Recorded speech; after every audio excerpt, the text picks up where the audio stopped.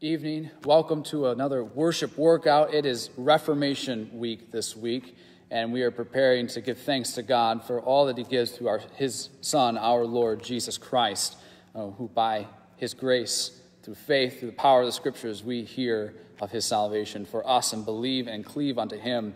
So tonight we're going to prepare for a little bit, have one of the readings that we'll do for the service, sing one of the hymns, say a prayer, give a couple thoughts, and get us ready for tonight. Because it is almost 6 o'clock, and 6:30 is the time for worship. So let us begin. We will begin by singing one of the hymns for this week, Praise the One Who Breaks the Darkness. We'll sing the first verse.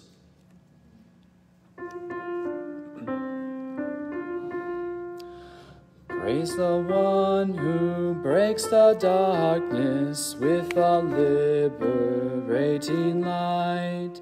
Praise the one who frees the prisoners, turning blindness into sight. Praise the one who preached the gospel, healing every dread disease, calming storms and feeding thousands with the very bread of peace. Always a favorite. I like that one as well, as we sing to the one who breaks the darkness. Our reading for this Reformation is from Romans chapter 3, and here's what we hear from Paul. Now we know that whatever the law says, it speaks to those who are under the law, so that every mouth may be stopped and the whole world may be held accountable to God. For by works of the law, no human being will be justified in his sight, since through the law comes knowledge of sin. But now the righteousness of God has been manifested apart from the law, although the law and the prophets bear witness to it. The righteousness of God through faith in Jesus Christ for all who believe. For there is no distinction, for all have sinned and fall short of the glory of God, and are justified by his grace as a gift through the redemption that is in Christ Jesus, whom God put forward as a propitiation by his blood to be received by faith. This was to show God's righteousness, because in his divine forbearance he had passed over former sins. It was to show his righteousness at the present time, so that he might be just and the justifier of the one who has faith in Jesus.